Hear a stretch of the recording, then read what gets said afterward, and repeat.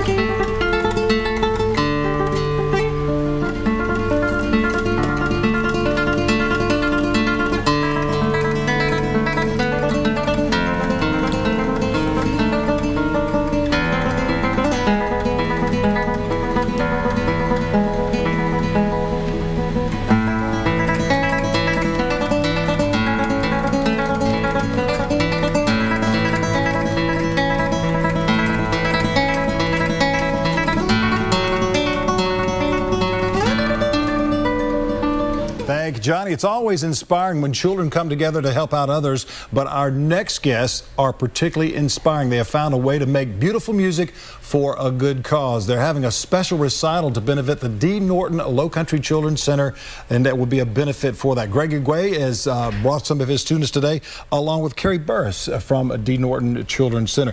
Tell us about this event that's going on. Well, I teach Suzuki guitar method, which is a method of getting the parents involved with classical guitar children as young as 4 years old. And I have several children, kindergarten, first grade, second grade, and we are going to be performing November 15th at Sanctuary Hall and Gardens, and we're going to do a fundraiser to help the children that are involved with the D. Norton Lowcountry Children's Center. And tell us about the Children's Center, Carrie. You've been working there for a while, and what do they do and how do they give back to the children that are in the need?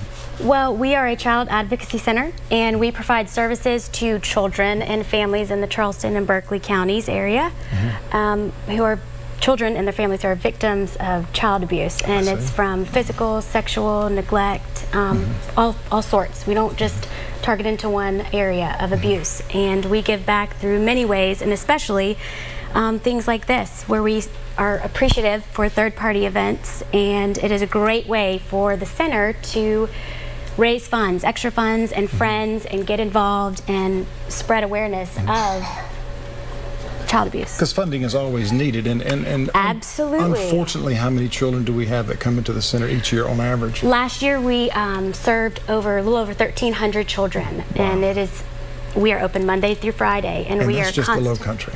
That is, and we are actually, in the process of expanding outside. But we do have a national recognition for services that we provide. But we give back as much as possible. Absolutely. Now, Greg, when does this take place? It's this coming Thursday, November 15th, 5:45 p.m. at the Sanctuary Hall and Gardens. It's on 17, just past the IOP connector.